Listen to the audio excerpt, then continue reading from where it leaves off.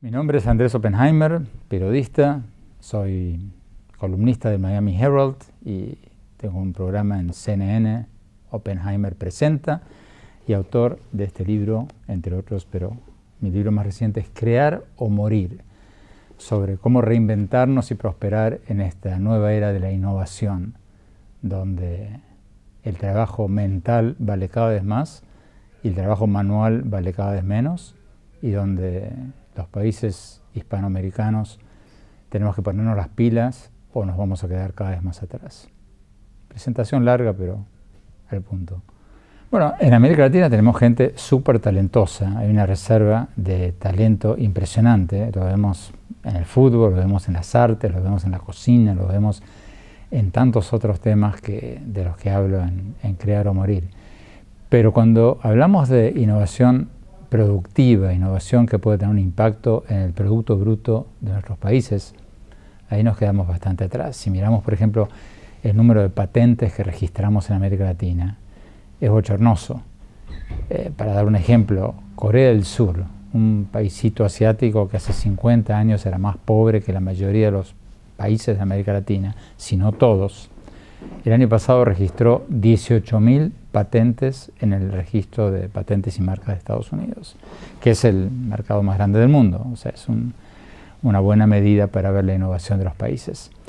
Corea del Sur, 18.000 patentes de nuevos inventos en un año. América Latina, toda junta, los 30 y pico de países, todos juntos, menos de 1.300 patentes. 1.300 patentes. O sea que toda América Latina junta, incluido Brasil, incluido México, los países más grandes de la región, algunas de las economías más grandes del mundo, todos juntos registramos el 5-6% de las patentes de nuevos inventos de los que registra un país de Asia, Corea del Sur. Y eso sin hablar de Singapur y de otros. O sea, si miramos las universidades, las mejores universidades del mundo, los 3 índices de los rankings de las mejores universidades del mundo, no tenemos una universidad entre las mejores 150 del mundo en la mayoría de los rankings. Cuando tenemos a Brasil, que es la 8ª economía mundial, México, que es la 12ª o la 13ª según el año, ni una entre las primeras 150. Si miramos los test PISA, que son los test de estudiantes de 15 años, estamos últimos. De los 65 países que participan, estamos del puesto 55 al 65.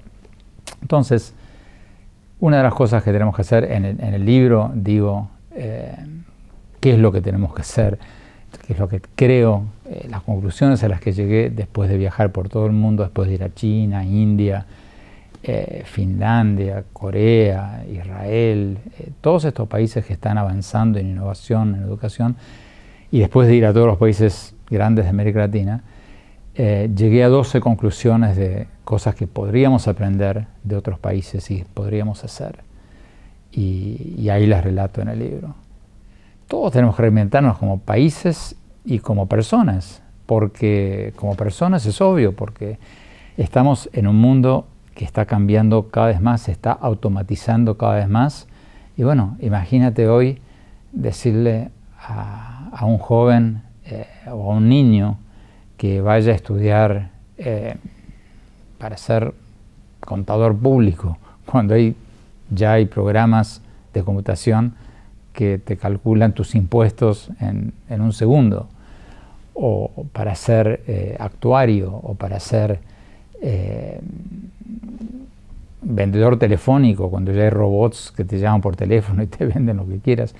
O sea, estamos en un mundo en que todos tenemos que aprender a reinventarnos como personas y como países. Como países, por ejemplo, en América Latina no podemos seguir siendo exportadores únicamente de materias primas. No se trata de tirar las materias primas por la borda y empezar a tratar de emular a Silicon Valley y tratar de competir con Silicon Valley en alta tecnología, en programas de Internet, aunque podríamos hacerlo, pero no se trata de eso. Podemos aprovechar nuestras ventajas competitivas, trabajar sobre ellas y agregarle valor. Pero para eso tenemos que dejar atrás la complacencia asumir el problema que tenemos, que es el que estamos cada vez más dependientes de productos que valen cada vez menos y que van a seguir valiendo cada vez menos, y entrarle a esta nueva economía de la innovación. En América Latina hay muchas trabas al emprendimiento, trabas de tipo burocrático, una permisología impresionante. Hay países como Brasil, en que para abrir una empresa tienes que hacer entre 20 y 30 trámites, cuando en Hong Kong o en Australia o Nueva Zelanda tienes que hacer uno, y ese uno lo hace por internet. Todas esas son trabas que no solo generan corrupción, porque a cada gestor hay que, en muchos países, darle una pequeña comisión por debajo de la mesa, sino que encarecen el costo de producción y encarecen, en última instancia, los productos para los consumidores. O sea, hay que simplificar enormemente las trabas para hacer negocios. Bueno, ahí la pregunta para quienes no lo escucharon es cómo se puede hacer para crear una cultura basada en la innovación. En el libro, en Crear o Morir, hablo de, y dicho sea de paso, la cara de Einstein es porque el libro trata sobre creatividad, y una de las cosas fundamentales de todo esto es la creatividad. Y en el libro doy 12 claves que, como decía antes, son el producto de viajar por todos estos países, escuchar lo que dicen los grandes innovadores del mundo y ver qué podemos aprender de ellos. Y no les voy a contar aquí las 12 porque no quiero aburrirlos y quiero que lean el libro, pero te doy una o dos. Perderle el temor al fracaso. En las sociedades hispanoparlantes, en las sociedades iberoamericanas, tenemos mucho miedo al fracaso. Hacemos una gran fiesta, una gran celebración de los triunfadores, pero le tenemos como horror a la palabra fracaso. Y como lo cuento en el libro, no hay éxito que no sea el último eslabón de una larga cadena de fracasos. Thomas Alva Edison, el inventor de la lamparita eléctrica, 1000 intentos fallidos antes de dar con la lamparita eléctrica, y tantos otros ejemplos como eso.